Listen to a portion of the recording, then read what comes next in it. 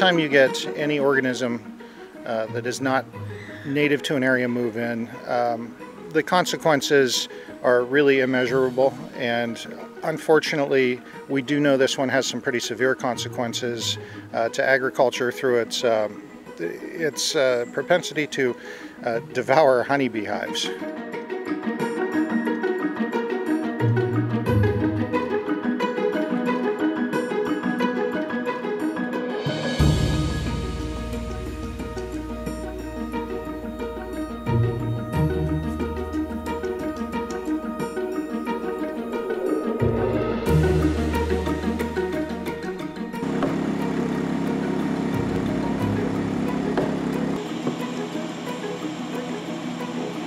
Our entire hornet program hinges on sort of three main bits. Finding them on the landscape first, so that's using our traps and reports from people to locate them.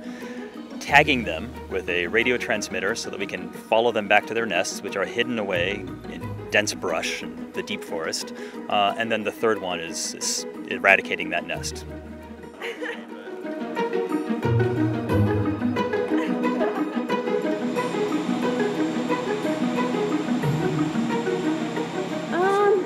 Very bulky, but I guess that's good.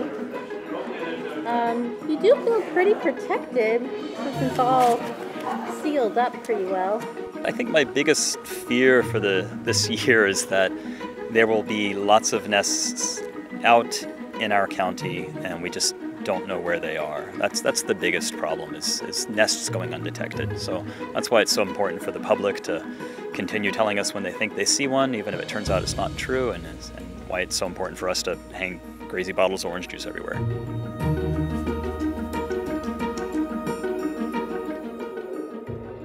The news can be a lot.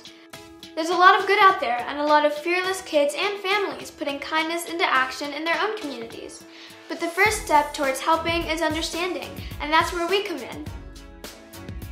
Everyone wants to understand the world, which is why we're bringing the news to your family the NowThis way.